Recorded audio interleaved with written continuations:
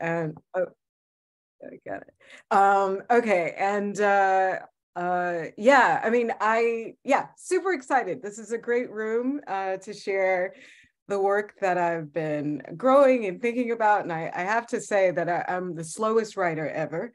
So, so a lot of what you'll hear today is work that is in publication, but not, some of it is not out yet. But I'm delighted to share it with you, and excited to think with you about these sets of ideas. So let me just figure out the screens. Amy, can you tell me again if I've got the screen right? Let me press play. Looks great. Perfect. Okay, super, terrific. All right, well, first I want to begin by acknowledging where I live and where I work. I want to acknowledge that I live and work on the unceded lands of the Kumeyaay Nation. And I work here mindful of Indigenous peoples past, present, and emerging. So I want to start this talk with my family. Hold on, let me just move the Zoom window. Okay, there we go. Working with two screens. So my family history is ordinary American history, but the mundane details of my family's journey from slavery to present are what give me purpose, what formulate my questions, and what help me imagine the possible. I'm a descendant of slaves. My great-great-grandmother and great-great-grandfather were born slaves in Weirneck, Virginia, then emancipated, and they and my great-grands lived on plots of land that were formerly, parts of the plantation where my great-great-grandparents were enslaved. It wasn't until the Great Migration that my grandfather and his 6 brothers moved to cities like New York, Baltimore, DC, Norfolk, Philadelphia, seeking different possibilities and pursuing education and trades. Most of my family came up through the historically Black colleges and universities, and these are consequential institutions of higher education for Black people, particularly in the past, but also still in the present. And, just for example, my great uncle, which is my grandfather's little brother who just passed last year, received his bachelor's and master's in biology in 1951 and 1956, respectively, from an HBCU, then received a PhD in chemistry from Georgetown in 66 and went on to become a research scientist for the Federal Department of Health and Human Services for the rest of his career, just one generation removed from slavery.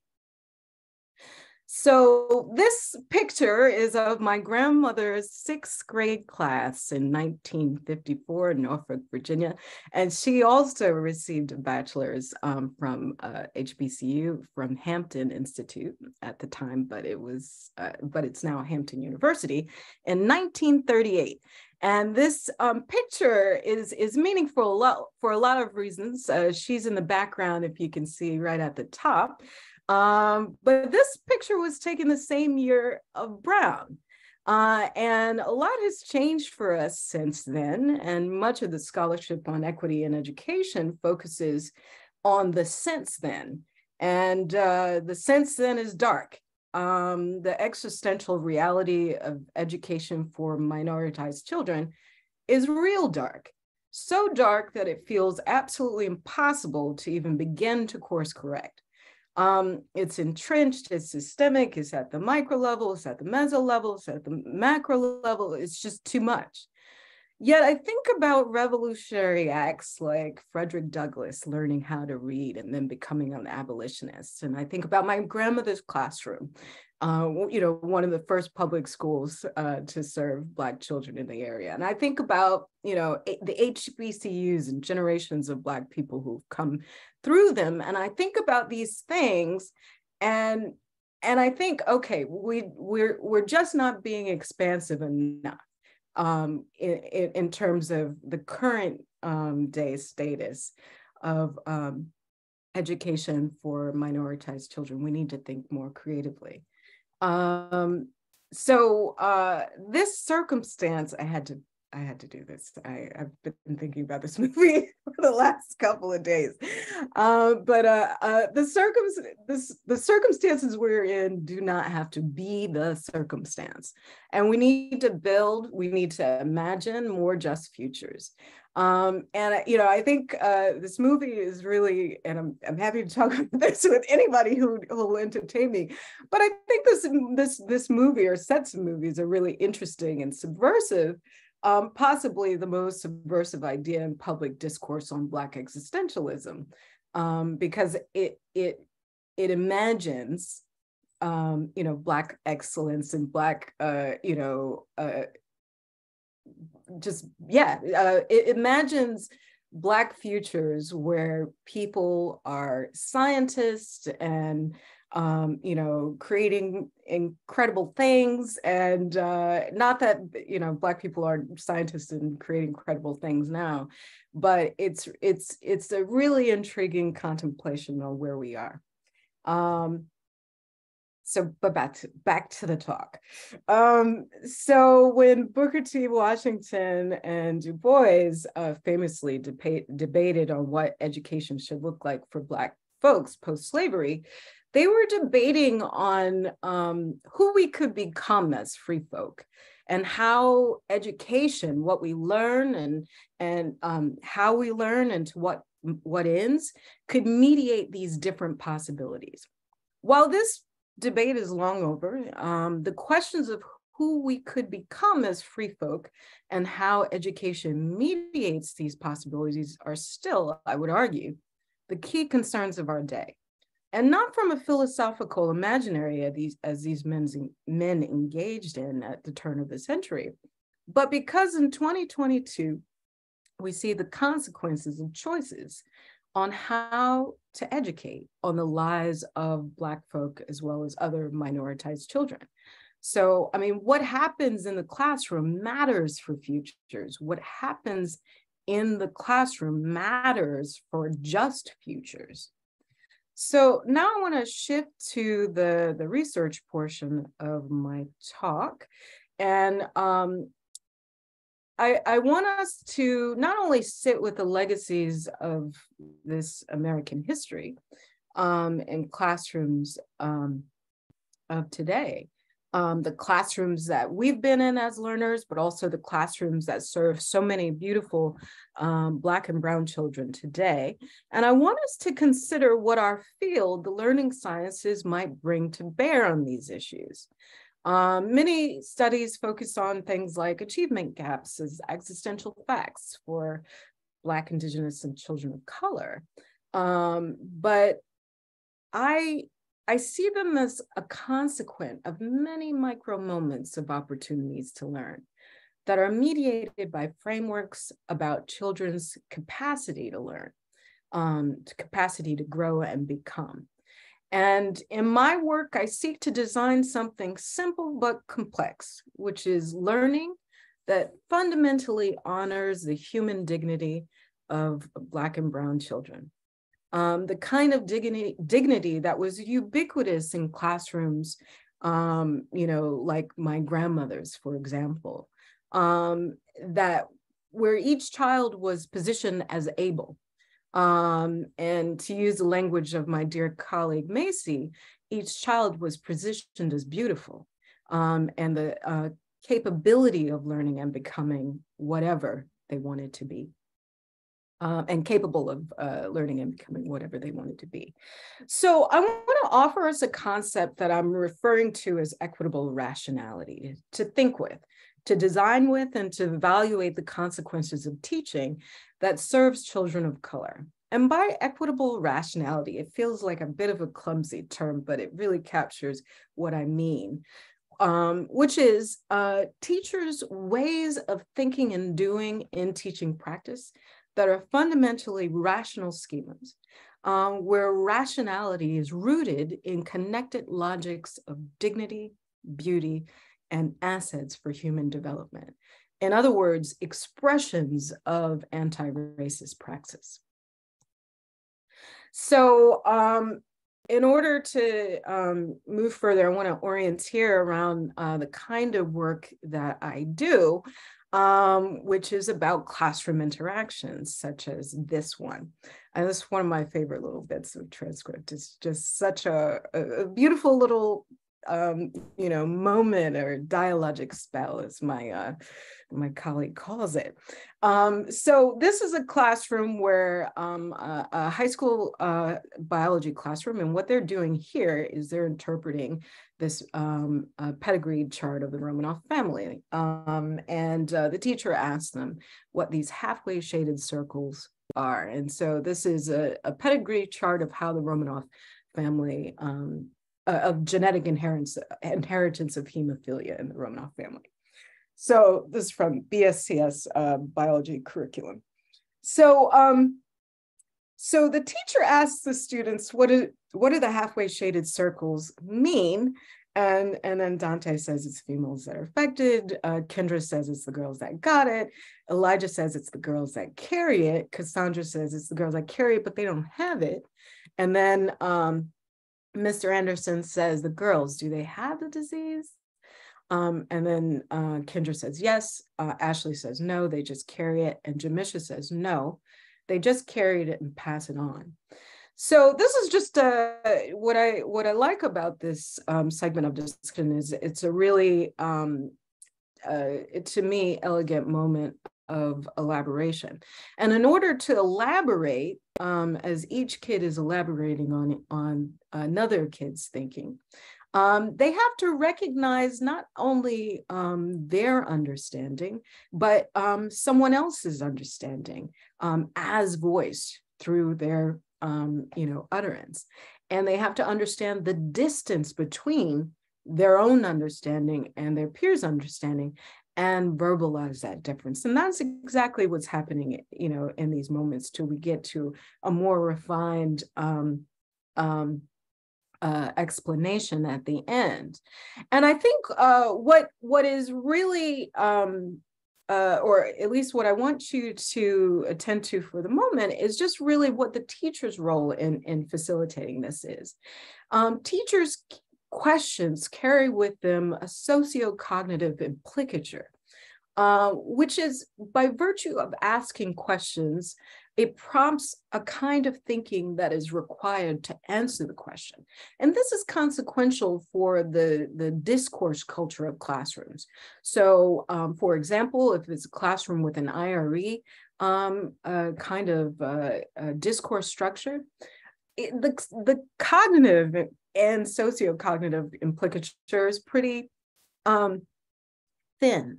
Effectively, a teacher is asking for a correct answer that, aligns with an expectation.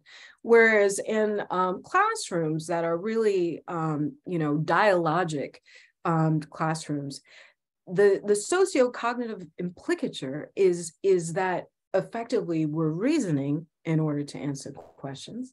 And the socio part is that we're reasoning together. We're reasoning on each other's reasoning. So in my work, I've been studying teachers' facilitations of science discussions and thinking about how do we design for these kinds of discussions so that students have opportunities to learn and engage with science. But I want to show you this quote real quick before we continue. This is a quote from a teacher in a study that I was postdoc on. This was on this study of accountable talk, which I'll talk a little bit about in a moment. And I was interviewing this teacher about her facilitation of accountable talk. And she says this: my kids could totally do this, meaning engage in science argumentation. But these kids have low reading ability, behavioral issues. There are a lot of absentees. Each day you're teaching a different group of kids, so they're just really disruptive. Now, hang on a second. I just want us to sit with pronouns for a sec. It wasn't until I heard this teacher say these that I understood what she meant by my. But ironically, these kids and my kids have the same tuition. this teacher. So these kids may be her biological, my kids may be her biological children, but these kids are the kids that she's teaching, and they have the same tuition, her. And I think, this formulation is fundamentally a misapprehension of the charge of teaching to support human development. So how do we make sense of data like this? This is what I've been trying to do over the last decade. How do we make sense of this as a social process, of teachers engaging in a social process, as teachers' developmental process, but also as a cultural artifact? And what does that mean for how do we design teacher learning to disrupt frames such as these? So I want to situate this, or at least my own thinking, in a framework that has guided my design work, which is Clarke and Hollingsworth's interconnected model of teacher growth. And you all may be familiar with this. I'll do broad brushstrokes just to highlight the most salient aspects of this model.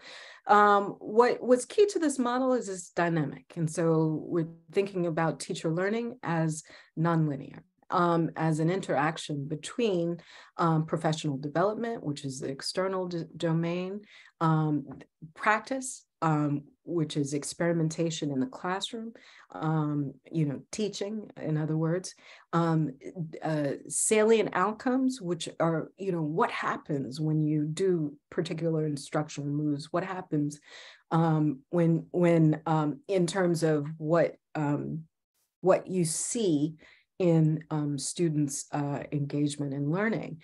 And then the personal domain, which is a teacher's knowledge, beliefs, and attitudes. And so what they argue through a series of, and this model comes from a series of empirical studies, was that there was this dynamic interaction between these domains. And so in my work, I've been thinking about this in terms of how do we design teacher learning? How do we sort of pull on the strings of this model to think about, designs that can support teachers' growth? But in particular, I think we need to think about teachers' growth as nested in social and mediated processes and ways of knowing that serve social reproduction.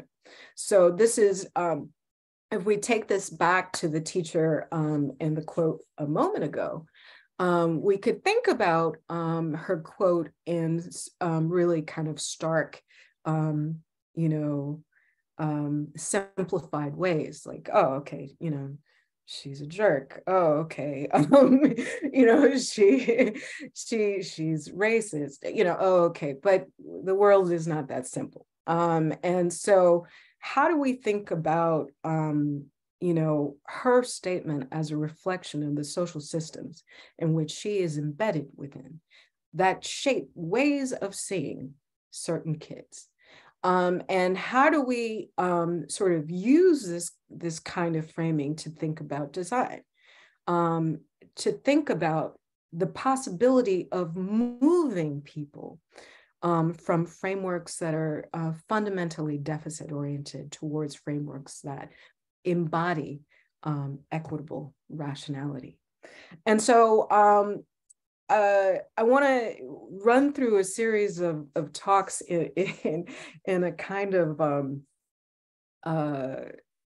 Hansel and Gretel sort of breadcrumb collection that really, it's hard when giving these kinds of talks to choose, because everything that I've done is connected, and each study is trying to solve problems that a previous study had in terms of assumptions and things like that. So I feel like I might be trying to cover way too much territory, but bear with me. So yeah, I wanna walk through these a set of investigations that shape my thinking, and collect these breadcrumbs and hopefully not get to a big bad wolf, but really get to more precision in defining the problem that really should guide how we design teacher learning, right? So using Sandoval's conjecture mapping framework, I'm going to walk through these studies and sort of highlight these different aspects of my design conjectures in order to figure out how do we design for teacher learning to embody equitable rationality. And so high level conjecture, I'm sure most of the people in this room are familiar with this model, but really one way to think about it is a logic model for how we design. And we start with a high level conjecture that is a theoretically principled idea for how we want to support learning. And then we have its embodiments, like how we actually, structure or design a learning environment to support certain outcomes. And then we have mediational processes that are, mediation in a sort of activity system or, Vygotsky way, where what are the things that actually are mediating maybe teachers' thinking and that relates to the outcomes of an intervention. And then the outcomes are our intended outcomes, right? So I want to start with the Accountable Talk and High School Science project that I was involved in Pittsburgh. And really, we started with the conjecture that teachers engaged in content-focused coaching, on Accountable Talk, which, it would support their learning of Accountable Talk and therefore their teaching of Accountable Talk.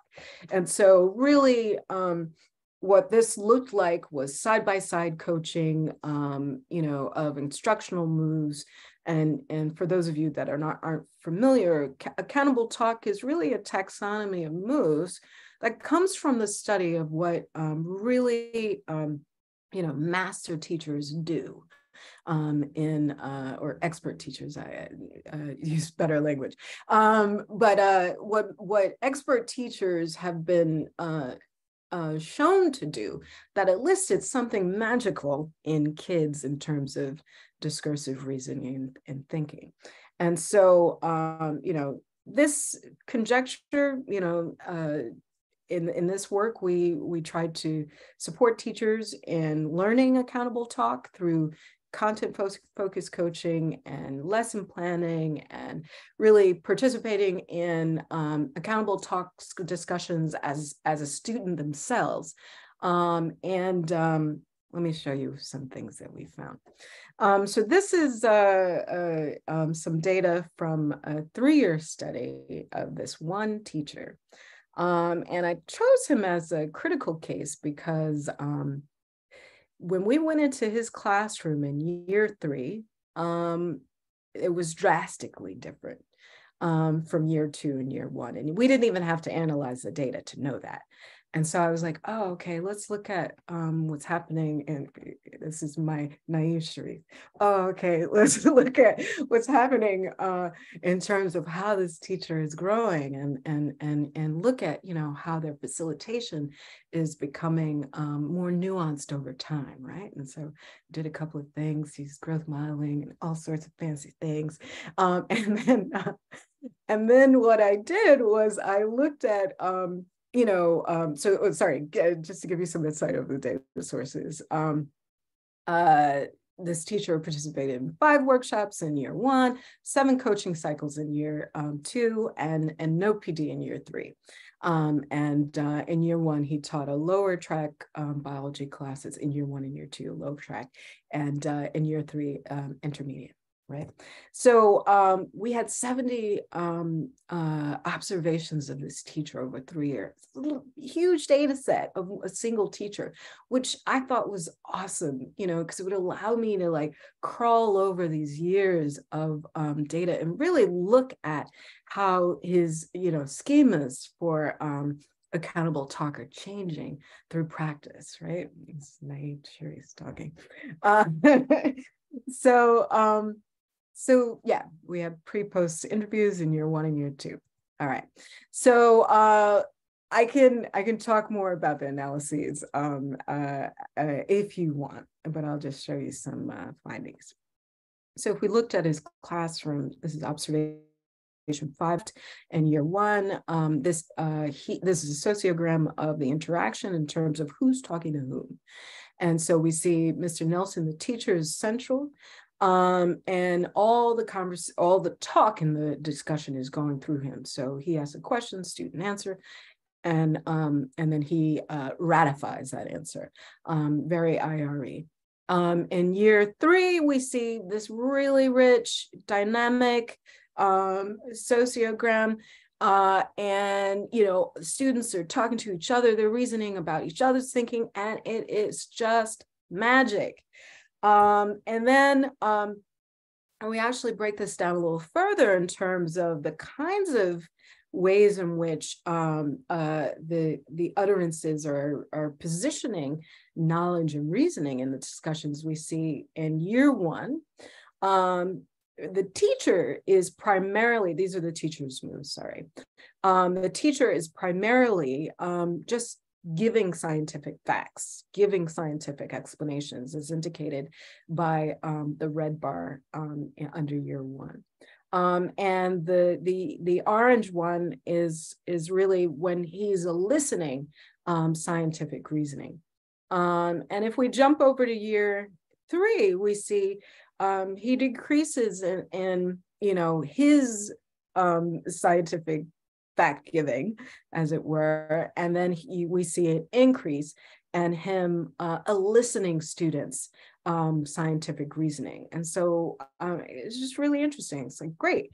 But when we look at his interviews, we see something else, right? And so in year 1, for example, he says, a good discussion is where students talk to each other and they take the reins of discussion rather than me having to prompt.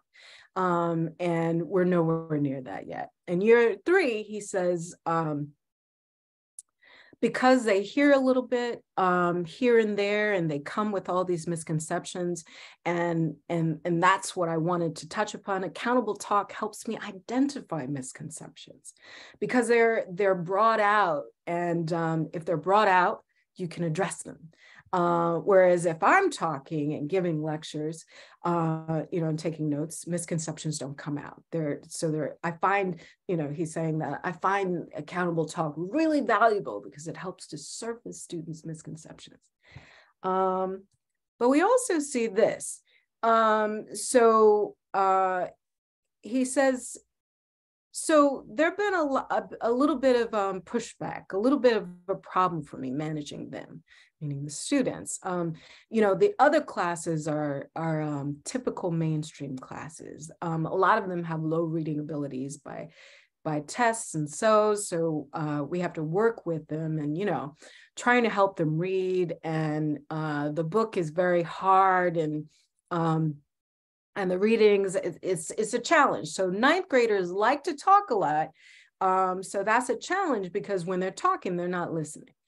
And then in year 3, we see him say, it works better, meaning accountable talk, with the medium and advanced students, lower level classes.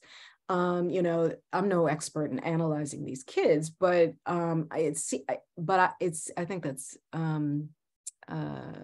it should be, it seems to me that with the lower level kids, a couple of things. One thing is self-discipline. They don't have the self-discipline. They go off task really quickly. And number 2, attention spans. Attention spans are very short. And so to keep them on topic and to try and get them to go into deeper into a topic is much more of a challenge. Third, if you have a discussion and you have to know a few things. You have to have some background in knowledge. You have to have, or sorry, I'm losing track of my reading. You have to have some background knowledge, and you have to maybe have read something. And a lot of these lower kids have difficulty reading, so they don't read a whole lot. They don't read independently at all, and so those are the obstacles. So we see a lot of the language, or I'm sure this example helps you see some of the similar surface features of the quote that I showed earlier from another teacher. But what we see here is this kind of deficit ideology about the kids. And again, a sort of maybe the notion of human development as part of the job of teaching, not really part of this example. But I think what troubled me about this data was that, just to go back here for a moment, all of these things that I saw in this data was what the teacher could do. And I have serious questions about whether or not the teacher could do these things in year one, or whether the teacher chose not to do them. And that is an empirical question. So just to go back here, what do we find? Okay, so maybe mediating processes are beliefs about kids' capacity to learn. And, effectively what the outcomes were selective attention, selective facilitation of academically rigorous science discussion. Okay, what do we do with that? So next, and I'm aware of time, so this is classic Sherice problem. All right, I'll try and move a little more quickly. But the next project was a project called Talkways. And what I was doing in this project was trying to really open up the black box on teacher sense making about students' contributions in science. How can we understand what teachers hear, how they see? And then how can we use those insights to design for teacher learning? And the high level conjecture was that, teachers learning is part of a complex system drawing on the Clarke and Hollingsworth model. And so really what we did was we took segments of discussion from the previous study from Mr. Nelson's class. And we sampled segments of discussion that were really rich in terms of lots of student explanation, lots of disagreement, which means lots more explanation because students are having to explain why they disagree with each other. And we tried to preserve the complexity of these moments of discussion. So effectively what we did was created a sort of online survey where that was populated with these segments of discussions where teachers listened to the audio. And what we were trying to do is trace the schemas and heuristics that teachers were using to interpret students' ideation in these discussions. And they were all focused on the same topic, so we can try and figure out, how teachers were operating on the content, how they were operating on students' ideation in the content, how they were operating on their own pedagogical repertoires with that content, and so on and so forth. So in the discussions, we had different segments with focal youth. And we asked them, a series of questions, which were like, what did you understand by what, a student said? What do you think they understand? And what do you think is happening in the discussion? And how would you facilitate it if, what would you do next if you were facilitating the discussion? Because each one of these segments was chosen because it required some sort of pedagogical intervention. It's either that, there was a misconception on the table, or that, maybe the discussion was going perfectly smoothly, but then as a facilitator of that discussion, well, how do you then, really shape the learning conversation? So we wanted to see how they were responding to these moments. And I want to draw us to a particular discussion, that segment that we had teachers listen to. And really, you don't have to read this transcript, and I'm happy to share the slides with you later, but I'll just explain briefly that all that happens in this segment is that a kid named Shamika asks for clarification. And that's really all that's happening, and the teacher is facilitating the student thing. So we asked teachers who participated in this survey, and there were I believe 24, and what do they understand by this? And what we saw was interesting. We're effectively in our analysis looking at how what they say about a discussion points to what actually was said in the discussion, and really trying to draw those connections and help us understand how teachers make sense of students' ideation when they're listening to discussions. And let me just jump here. So actually, let me jump here. This is probably better. So what we saw was that effectively teachers were making really deficit-oriented attributions about this particular kid's thinking based on just asking for clarification. And when we looked at their instructional decisions on the right, we were looking at, okay, so in what ways does the teacher really want, think about pursuing maybe a student's questions, so we were really coding for whether or not or the ways in which the teacher saw those ideas as worthy of pursuit. And so what we saw was that, effectively there were these deficit frames, and, there in teachers' moves, instructional moves were, really move on, or, ask somebody else, or this, that, and the other, but not really think about how you actually facilitate this particular kid's thinking. So, I mean, if we go back here, we can think about, all right, what did we find in terms of embodiment? Maybe we need to design to help teachers attend to the brilliance of student thinking and to be able to see that brilliance. And then, maybe potential intervention outcomes could be that, as a consequence of seeing that brilliance, they're facilitating academically rigorous science discussions.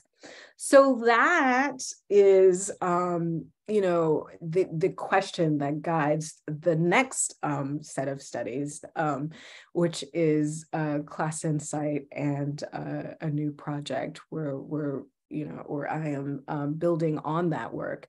And I'll stop here, because I want to, without introducing too many new things, I want to make sure we have enough time to talk. But really, the main thing about Class Insight was, how do we create teacher analytics to help teachers attend to and see how they are facilitating science discussions, and how what they do in science discussions have particular consequences on what students are doing. And so we create these analytics so they can see these interactions.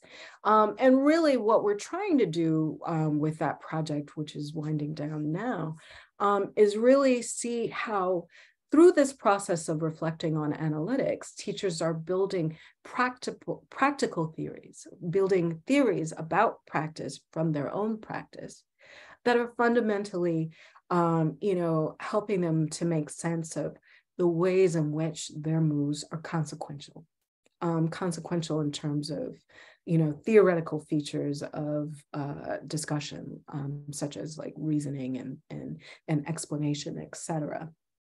I am happy to tell you more about where this work is going, but I'll just I want us to stop here, and I want to end on this quote, and just kind of a provocation that Wakanda doesn't have to be sci-fi. We can be truly visionary, but to use the words of Hooks, but we have to wrestle with the concrete reality of the present in order to imagine different possibilities. So I just want to acknowledge my wonderful laboratory, and I'm happy to answer questions.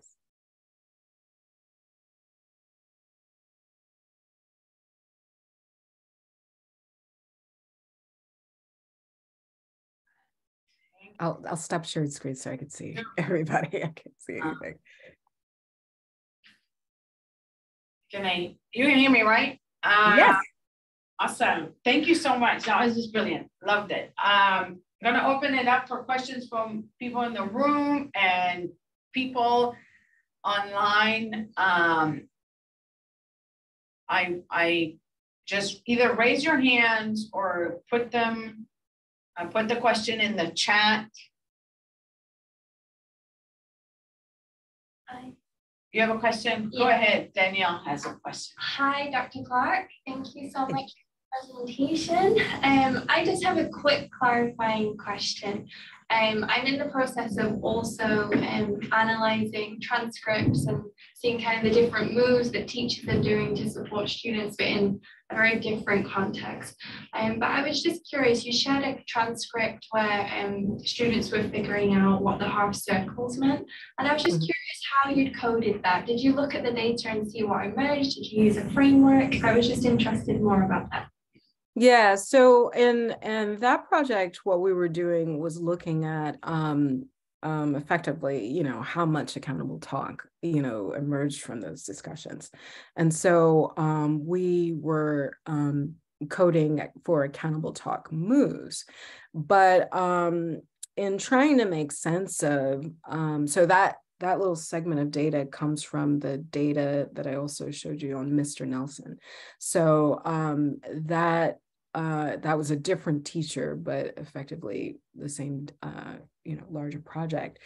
And so, in that coding, what I was doing was looking at using systemic functional linguistics to look at the ways in which students were being positioned as knowers in the discussions. And so the kind of rationale for that particular coding was really trying to look at what proto-accountable talk might look like, so how can we sort of, reduce the sort of complexity, which I think accountable talk is really high inference set of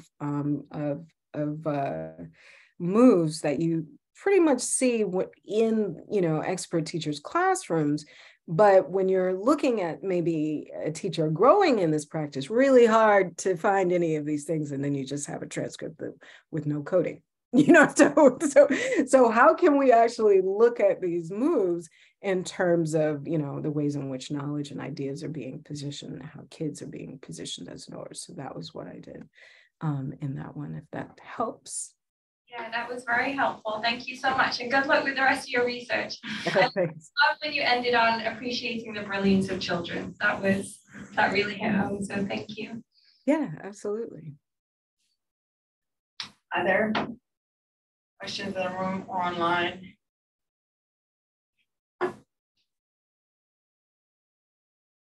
I have a question. So I think, this is fascinating, and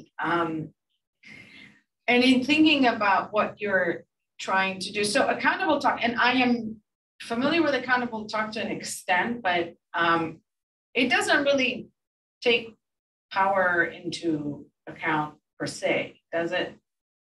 I mean, it doesn't really look at necessarily sort of taking a hard lens of seeing who's from the children's perspective in terms of status and who and how they're interacting with each other and with the teacher in that. Is that true or not? And if it is true, how are you thinking about that? Like how are you picking that up? Because it seems that you're absolutely picking that up in the analysis. So yeah. I mean, that was something I was really interested in, and that is work that I've published. Like, so I'm just like, I feel bad. I'm like, these are all the things I'm writing. But yeah. So really, what I was interested in was trying to figure out like who talks and what, how. How do kids, really navigate into the discursive floor? And I found a few things, which is that one, who talks is the same for kids, right? You might have a classroom of 20, it's the same for kids. If a teacher is not being intentional about how they are facilitating the discussion to make the discussion more equitable. And that really you have this thing that happens where a teacher is shopping for the right answer. This is, at least in the studies that I have studied, and the data that I've studied, where they are looking for the right answer. So they're asking a kid that they, that they think knows the answer. So a kid who answers a lot is a heuristic for, they will have the right answer. And the conversation isn't about sense making, it's about shopping for that right answer.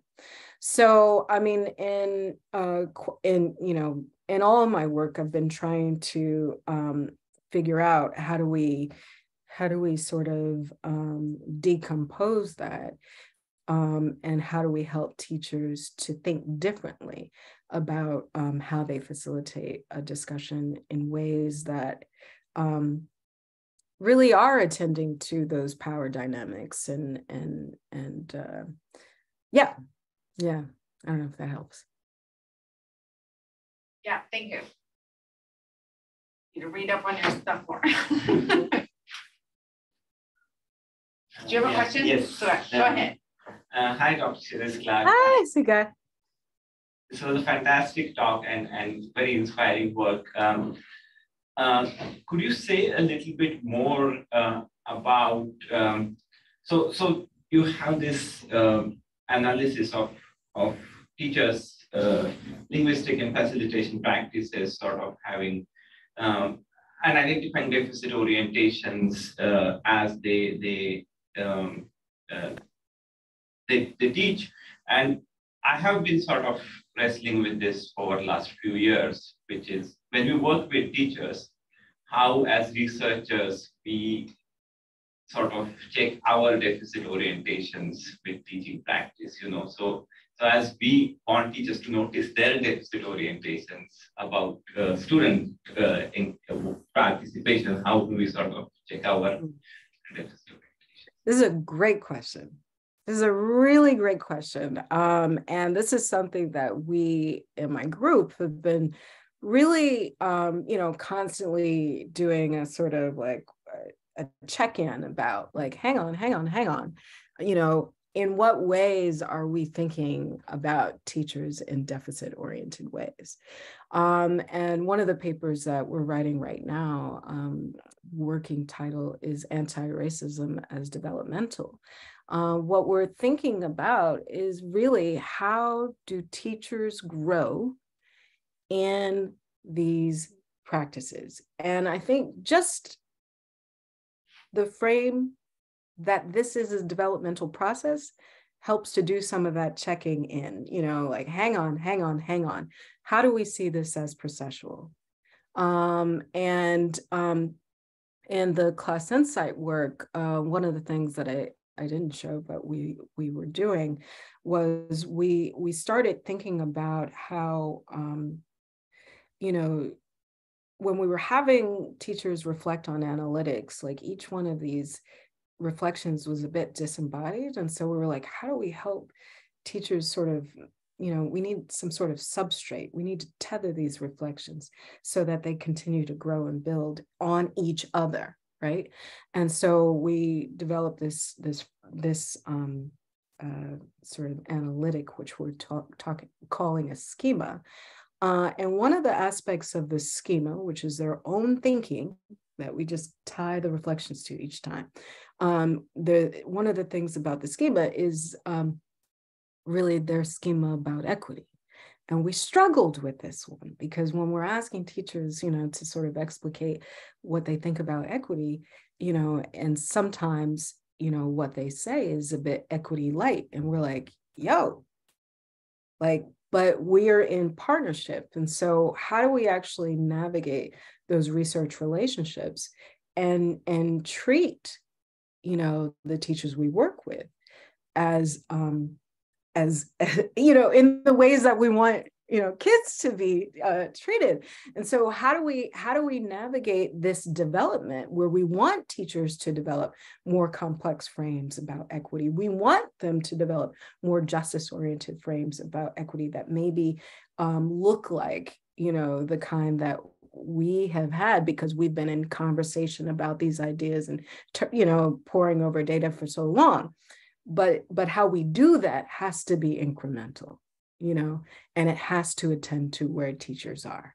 And it has to have an understanding that teachers can grow.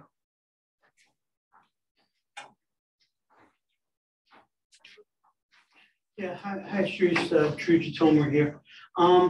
Thank you so much for this. It was wonderful. Hey. So one question, in all this work, have you noticed any patterns or anything where you walk in and there are certain characteristics of the teachers, backgrounds, training, attitudes, which facilitate or even inhibit the uptake of what you're trying to do?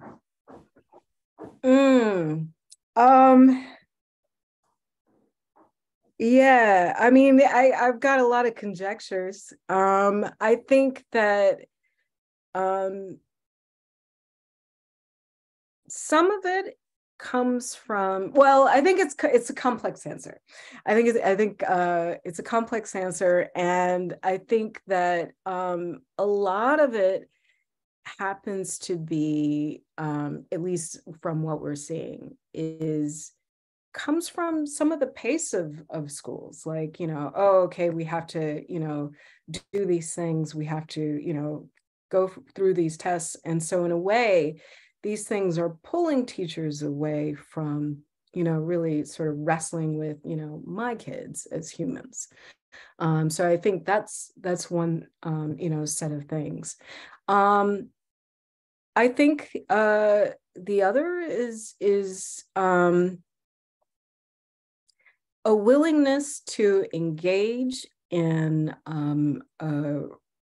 really looking at oneself in the mirror.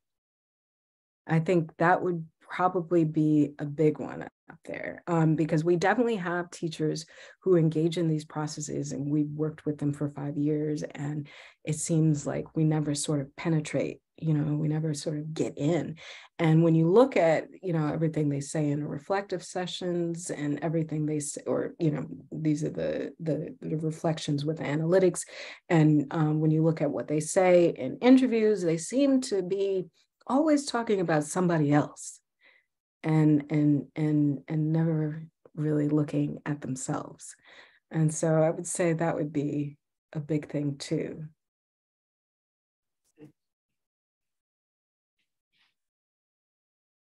Thank you. Any questions from online? I want to make sure that we give people who are online a chance as well. Just raise your hand. I think we've taken a minute or two for one last question from online, if anyone has it. Gotta give time.